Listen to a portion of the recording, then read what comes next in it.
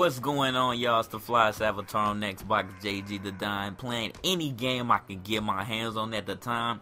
This time I have one of the most anticipated single player games as far as gaming is concerned. The developers and the consumers, I've been waiting for this since they announced it last year, man, because I was just so impressed when I took a chance in GameFly Batman Arkham Asylum.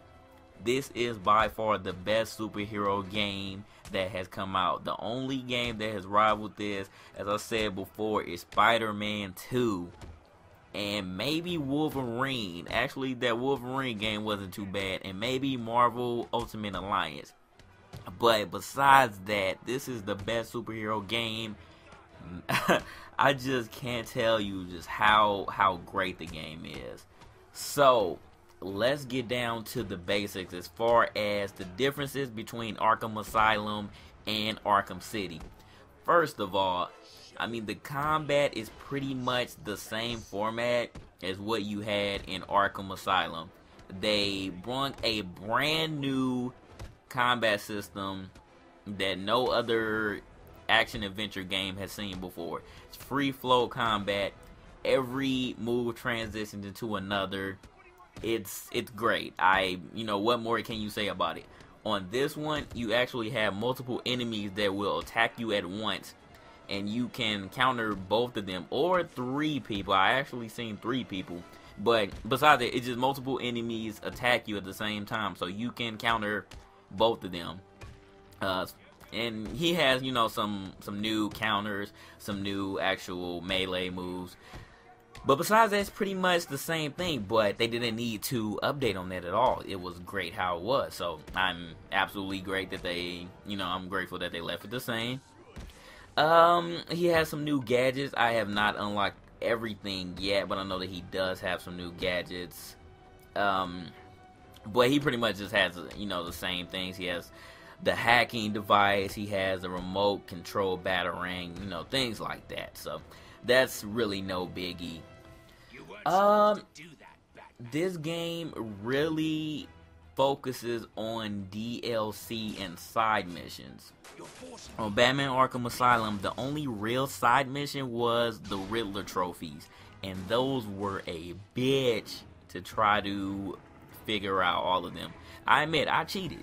I looked online, I looked on YouTube, and I found out what all the Riddler trophies were, and I got 100% Riddler trophies, but I forgot what else I was missing. I think I got everything in the story, but I didn't complete all the challenges, and I didn't get gold on them, so that's why I didn't get 100%, but it doesn't even matter. I got all the Riddler trophies.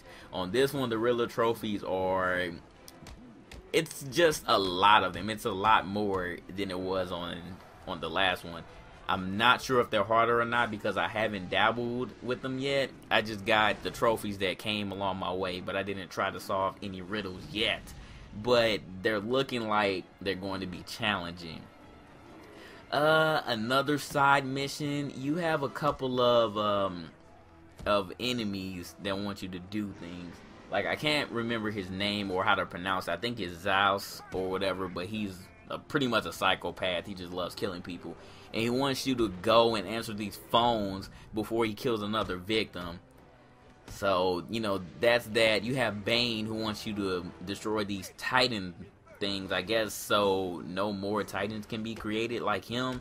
I don't fully understand that, but that's another side mission. But you basically get my point. There are a lot of side missions this time compared to Arkham Asylum, which basically only had one. Another thing is, you have Catwoman, who you can play as. She has a totally different little side story, because when you save her in the beginning, I'm pretty sure she just goes off on her own, so you could play with her, but you do have to either have the code, which you get, I'm pretty sure, I think if you pre-ordered the game, or if you just bought the game, period. I GameFlyed it, so I don't have that code. You can also get it on the marketplace, but apparently, if you don't put that code in at the beginning, which they actually prompt you for, you might as well start over if you want to play with Catwoman. She also has her own Riddler trophies that only she can get, so I found that interesting. You also have Nightwing and Robin stories, which are also DLC or pre-ordered content.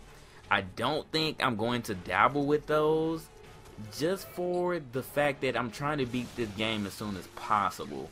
So I don't really think I'm going to dabble with any side mission stories. I think I'm pretty much just going to go main story only and see how fast I can beat it.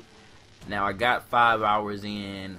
I got the game today, which is Wednesday, but this video will come out Thursday. So 5 hours to me, just doing main story missions, I got about 25%. So I'm guessing about 2 or 3 more solid days I'll have this game completed. I just pretty much just want to run through it as fast as I can. But I highly recommend to pick up this game. If you have not played Arkham Asylum before, maybe you should go back and try that. It's really a good game. Arkham City definitely was a step up from Arkham Asylum, but it's pretty much the same thing, you know. It's still staying to the formula that works, and that's great. And this game got a 10 out of 10 from Game Informer. Now, a game has not gotten 10 out of 10 since, I'm pretty sure, Grand Theft Auto 4. Now, don't quote me on that, but I know that it was one of the Grand Theft Autos. This game got a perfect, so you know that it's good. This is a game that you should not pass up by any means. By any means. They have so many different enemies from all of the Batman stories in this one, so it doesn't disappoint. It's not just the Joker and, you know, Penguin or whatever. No, even Penguin makes an appearance. He's a well-known boss, but he's not one of the main ones. Everyone mostly knows just Batman and Joker, but it's not just those two on this one. And even the Riddler makes an appearance on Arkham Asylum. He didn't really do anything but just give you the little riddles or whatever. But dog, get the game if you can. I highly recommend it. But I'm JG the Don. See ya.